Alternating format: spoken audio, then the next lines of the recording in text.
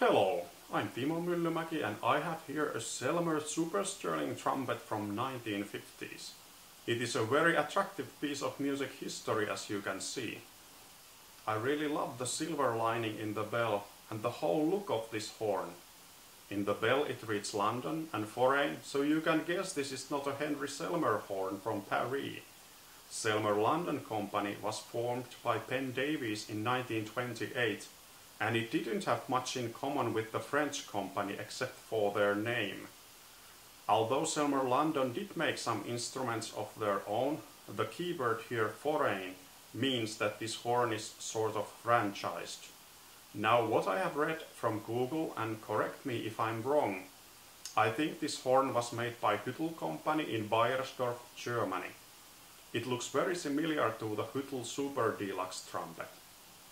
These Super Sterling trumpets were famous for their dark sound, and they were used by big bands and dance bands.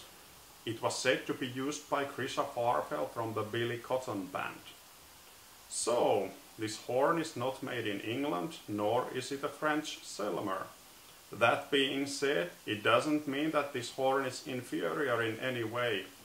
In fact, Germans are famous for their precise work, and Germany is one of the biggest brass band countries in the world. Selmer Super Sterling was a pro model horn of its day.